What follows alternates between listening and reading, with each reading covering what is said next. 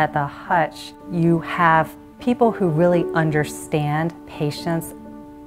You're being treated by a doctor who's also a researcher. And that's really important when you're getting your care, that you have someone who's on the forefront of where the field is going. We've been working on T-cell therapy for cancer for many, many, many years, even before the advent of modern immunotherapy. Immunotherapy is basically a strategy of using your natural immune system to fight cancer.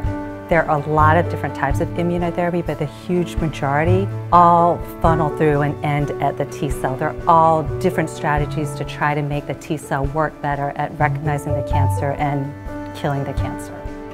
Our T-cell production involves first doing a cell collection from the patient. So these are T-cells that have been produced from the patient's own cells.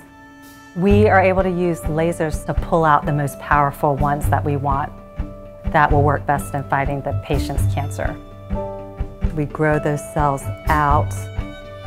We do a ton of testing on them to make sure they meet our quality requirements and they don't have any contamination.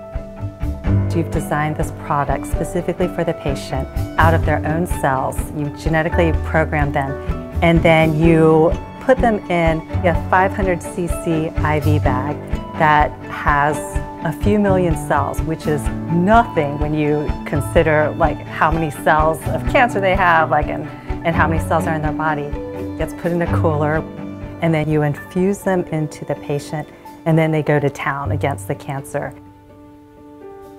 Probably the biggest impact that immunotherapy has had in the clinic is it's created a sense of hope that wasn't there before. Hope for the patients and also hope from the doctors and the researchers about what's possible. Our job right now is not to sit back and pat each other on the backs and give each other high fives, but to think about how can we improve these immunotherapies to extend all these incredible successes that we're seeing to the majority of cancer patients. And that's really our job right now.